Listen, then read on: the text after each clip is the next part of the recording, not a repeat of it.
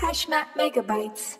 And welcome back to Alation Data Governance and Data Catalog Tool Review Series Part 4. In this video, we will look at adding different data sources for metadata collection. On the home page, click on the Apps menu here, click on Sources. You can see there are three different types of sources that have already been added as a part of this Alation instance.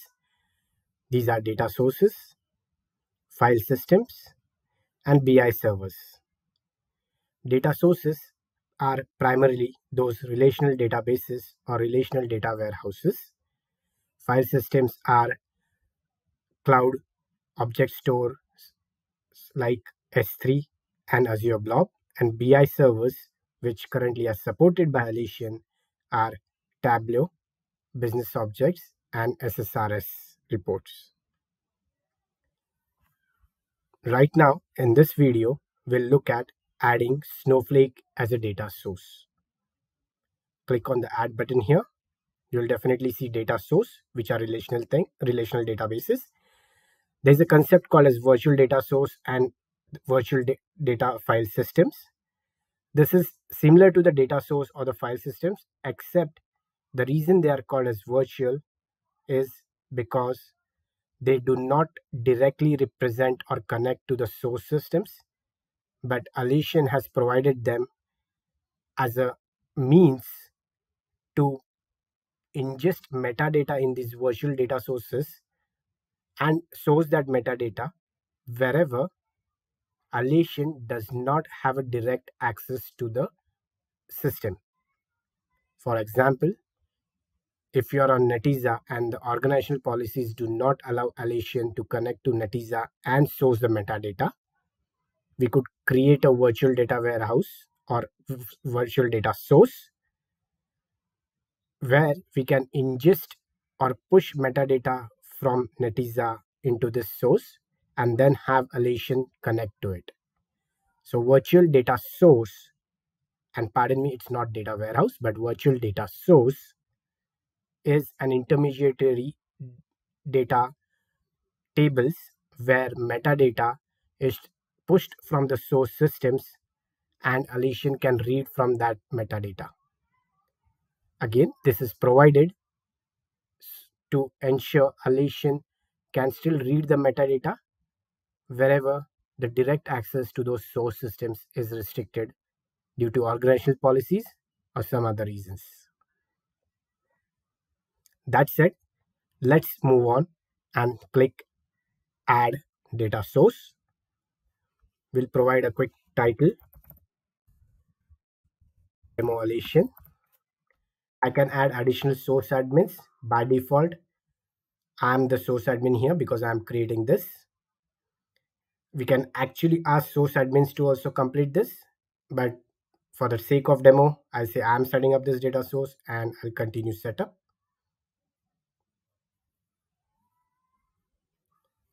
The connection type. Now Alation has a rich out-of-the-box source connectors for various relational data sources, right from Apache Cassandra, Azure SQL data warehouses, custom DBs, Databricks, Google Queries, Greenplum, and a host of other sources. For our sake, we'll select Snowflake today.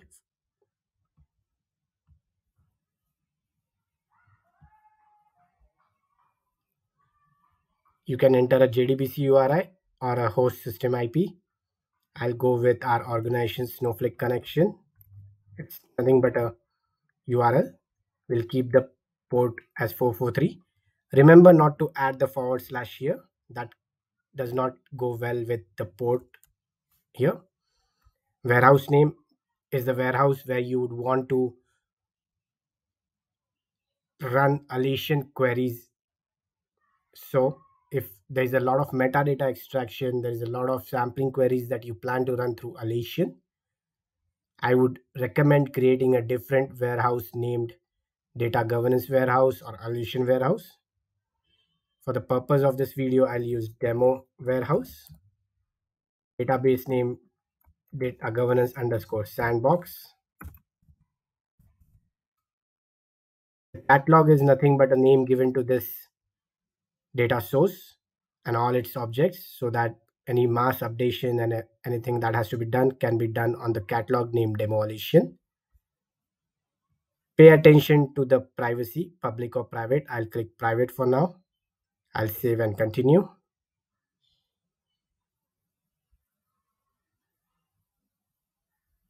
I'll skip this tab saying that, oh, sorry, this is more of a service account. I'll use the service account that I have already defined. I will stay away from defining a service account through Alation for obvious reasons, to ensure that there is granular control on what you want to allow this service ID to do. I'll click save and continue.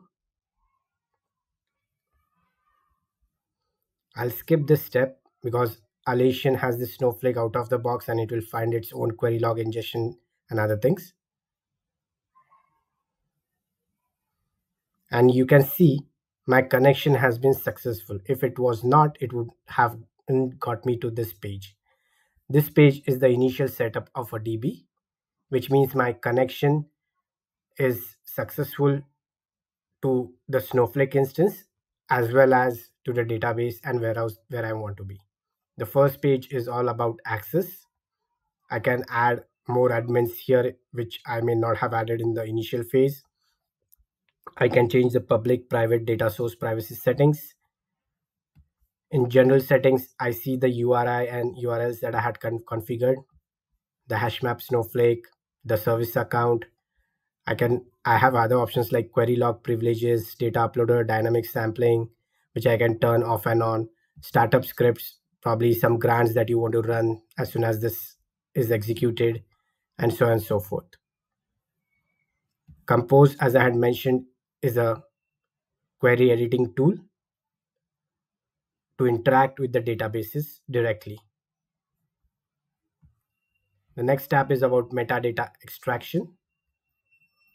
A job is triggered, which will fetch metadata from DB. Initially, the job would take considerable amount of time, but with frequent runs, the runtime obviously reduces as the amount of metadata extraction is also reduced.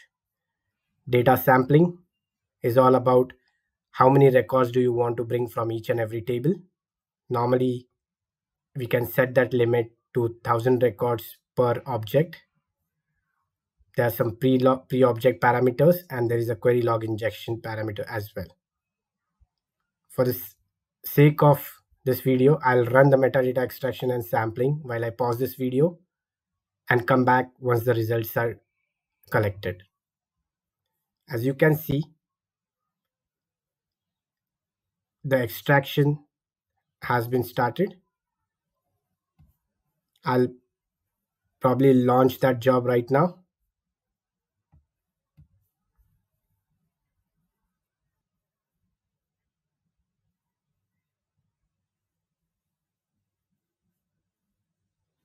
It takes a bit of time. You can see the job has been running for a minute now. The status has now changed. It's saying ingesting the extracted metadata, meaning the metadata extraction is complete. It's ingesting into Alation internal metadata tables. As you can see, the extraction of metadata is complete. Since this was an initial launch, it took almost 250 seconds.